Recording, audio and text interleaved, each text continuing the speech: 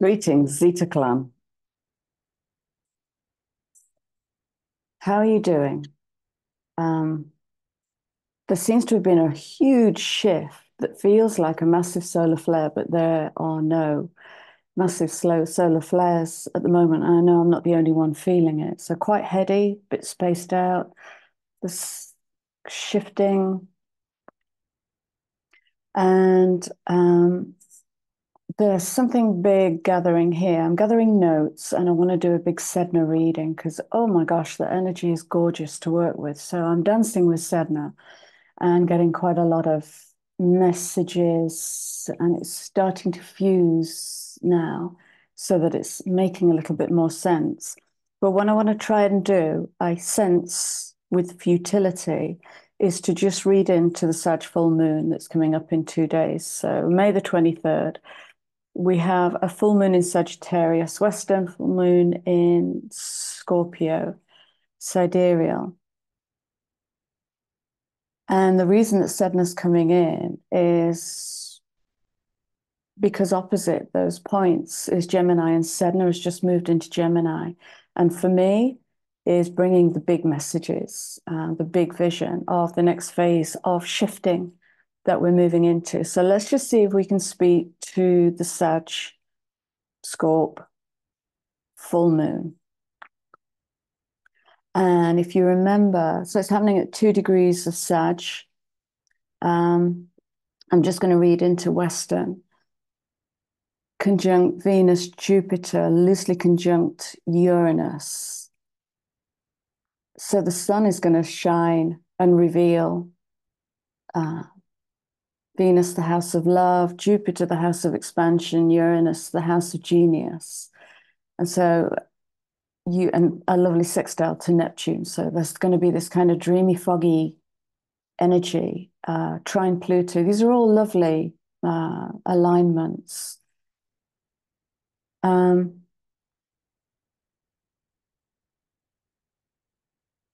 Anything else? No. So I want to keep it light on the astrology. I can get quite buried in astrology. So we're going to use the Black Moon astrology.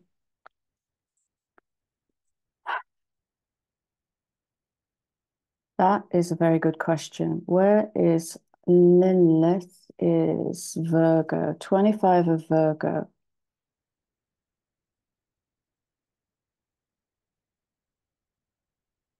Mm. I might not be able to unstitch this from the big Sedna messages.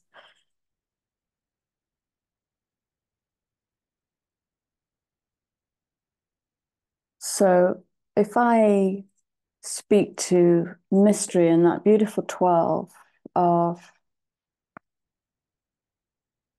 personal authority,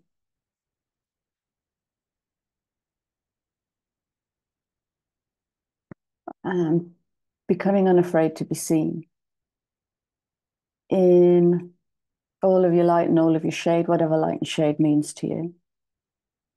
So big reveal, it feels like a big reveal, but it's full moon, so it's the closing of a cycle.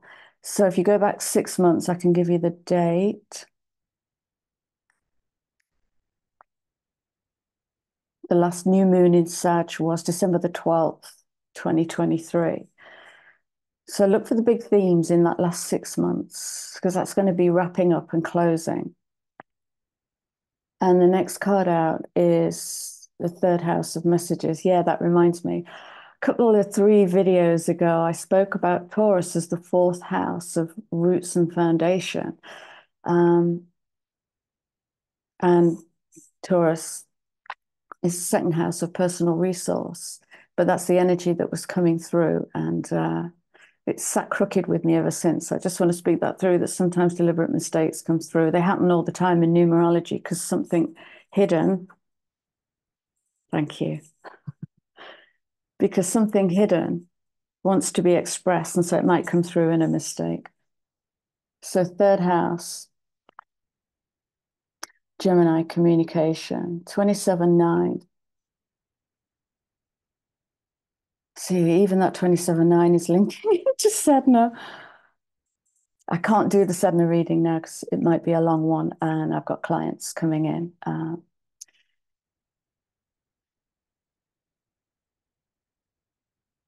And with this third house messages, yes, definitely. Sun conjunct Uranus is going to bring through tons of inner revelation if you're doing your inner work. And in the house of Gemini, it might give you the either or, which might ping you into trust, distrust. Which way do I go? And there's a card that says no wrong path. And so here we birth the adventurer and explorer and child. No wrong path. Okay. And the underlying, I can't make this up. This is so beautiful.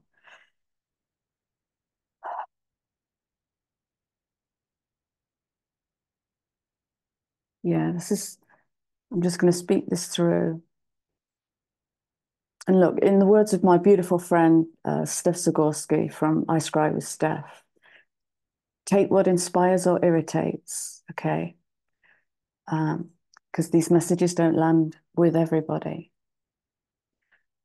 So that sensitive soul is giving me something about the end of, it's not the end, because it's neither the beginning or the end. Challenges to superficial relationships. Okay.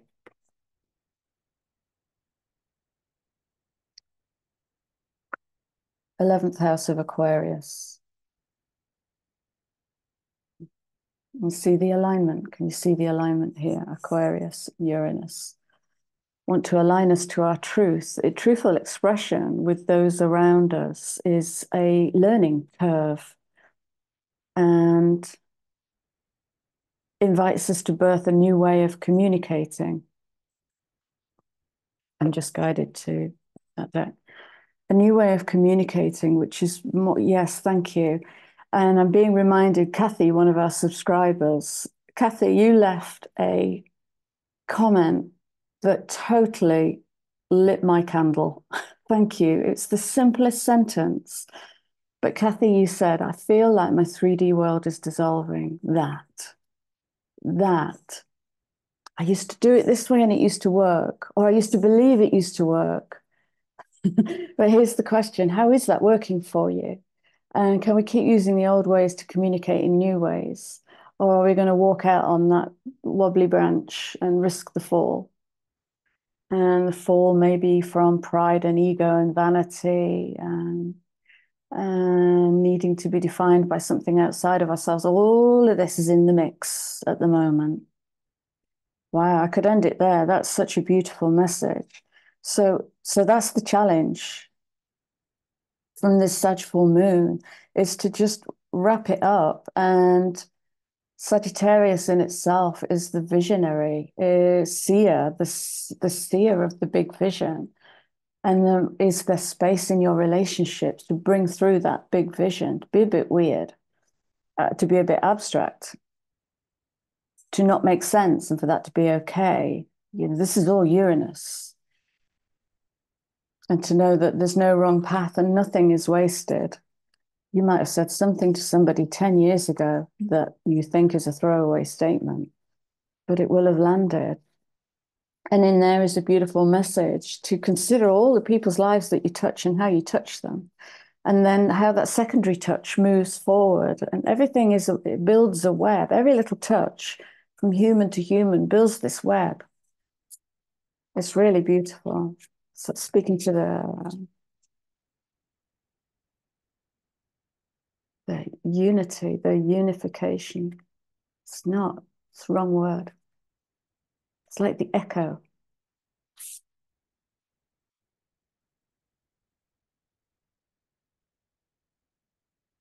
So what about some hints on what to wrap up?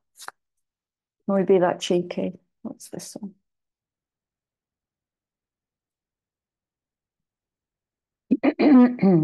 Okay. Reverse dissociation.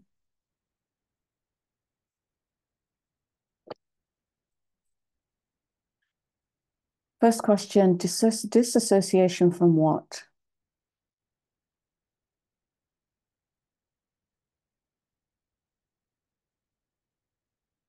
2810-1 feels fast on this. It feels like the light coming straight into form. It's fast, feels quick.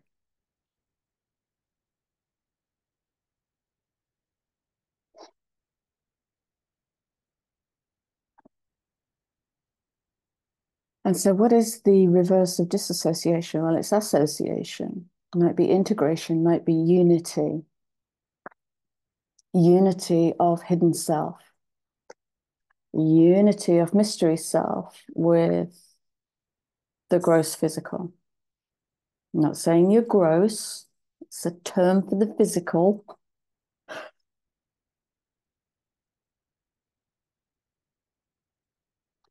Integration. So reintegration.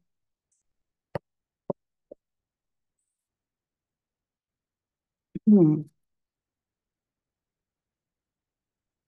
Yeah.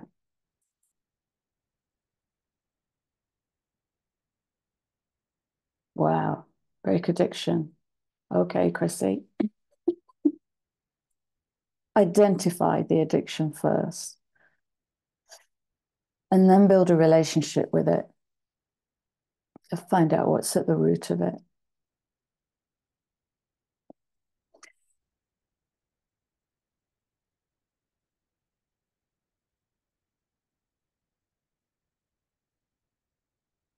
Because we might even lean into our addictive personality to avoid birthing this new message that wants to come out of us, this new song, or to open our wings.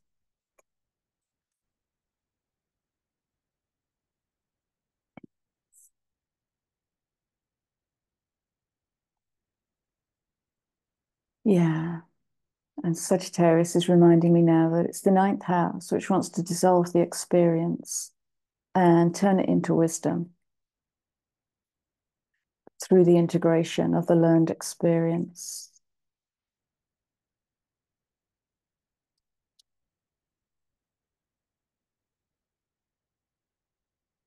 Yeah, they've gone quiet now. Yeah, absolutely. Oh, look at this.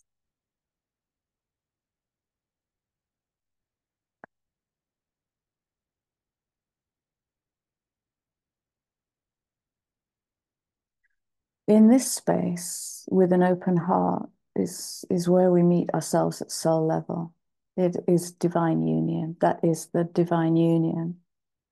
Like the deepest craving that I work with clients with is the craving to come home to soul. It's the most beautiful piece of work.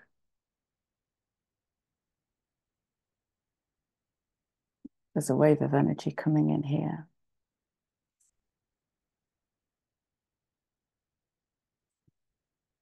Thank you. I just quietly was asking about the significance of this.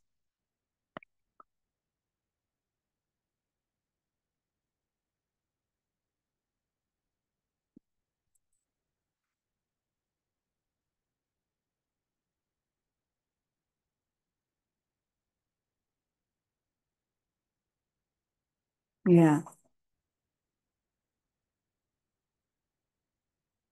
Sometimes when I hear people talk about love, I wonder, where is the love? I wonder where is the felt love and where they feel love. And this again is leaning straight into Sedna's message. I'm just going to separate that out because I genuinely don't have time. Okay, so there's the key. The key is to trust the body and trust the resonances in the body. Because if we talk about love and we're not actually feeling anything, can we question that? And then dare we step into the vulnerability of actually, what can I feel? Can I feel your love? Can I feel your love? Can I feel my love?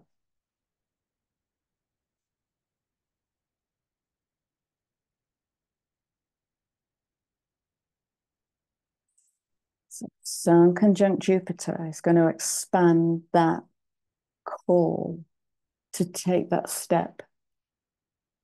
What would that look like for you? as a step, what would that look like? Well, Chrissy, if I step into my vulnerability, it's going to look like this, going to feel like this. Just feel into that. That's gorgeous.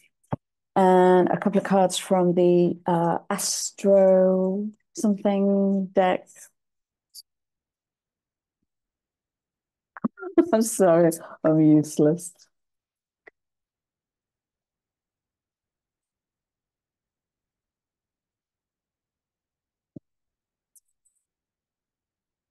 Yes.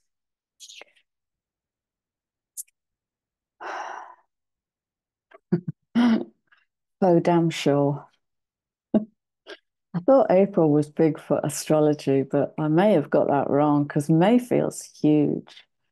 Um, and check where your mind goes to with change. Do we make any assumptions in that? Because sometimes change feels like crap. Okay. It's okay to call it what it is. And sometimes change is fantastic and wondrous.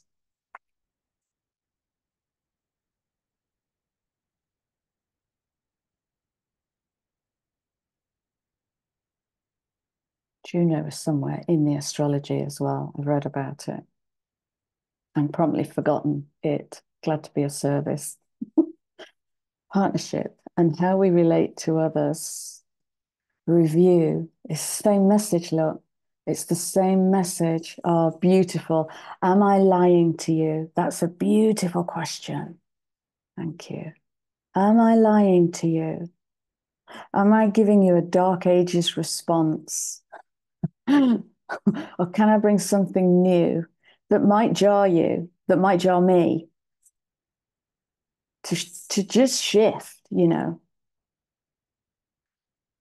So it's communication. It's quite ground level. Yeah, it's quite ground level. It's literally communication.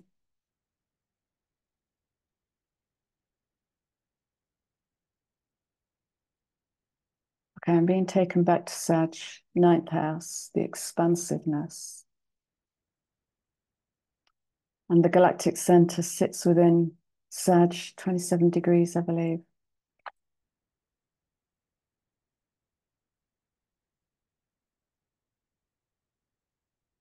Ah,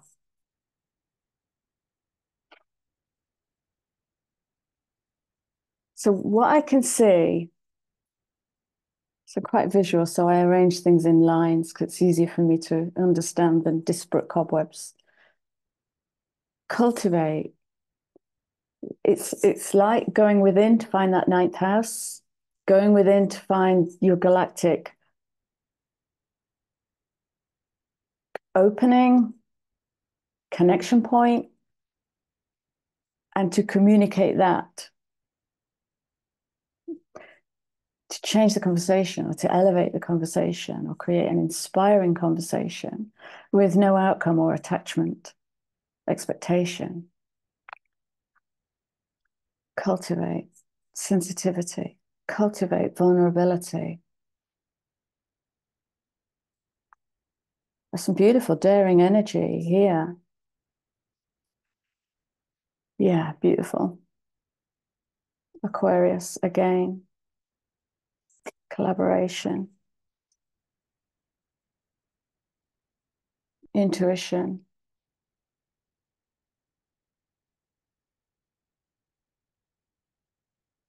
It's beautiful. Aquarius, mind, air, water, emotions.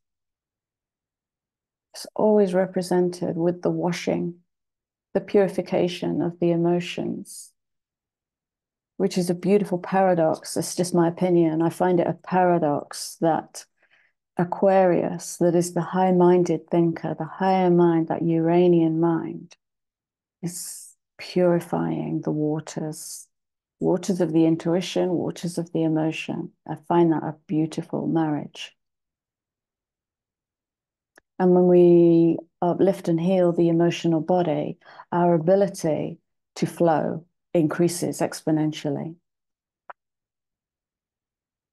And when we cultivate our own vulnerability, that makes courage.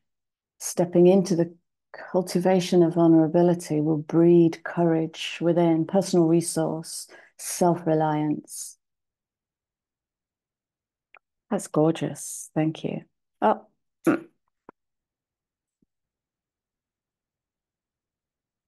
go for it. Expand, grow, open your wings. Okay, let's have a cheeky abundance card, and then I'm going to wrap this up. I'm going to get myself a cup of tea because I haven't even got a cup of tea.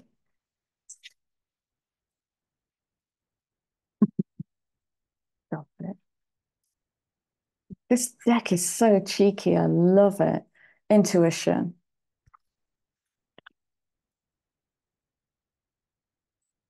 Love,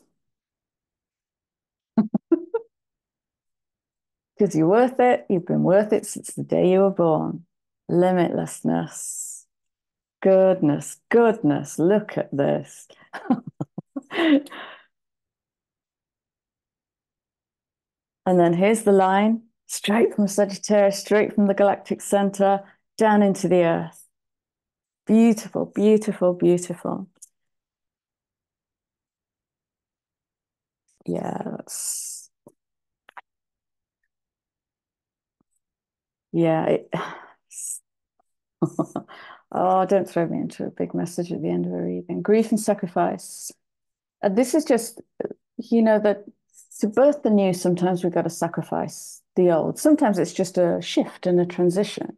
But sometimes it is a letting go of a narrative that has kept you safe. We're in this leaving home energy. Home, the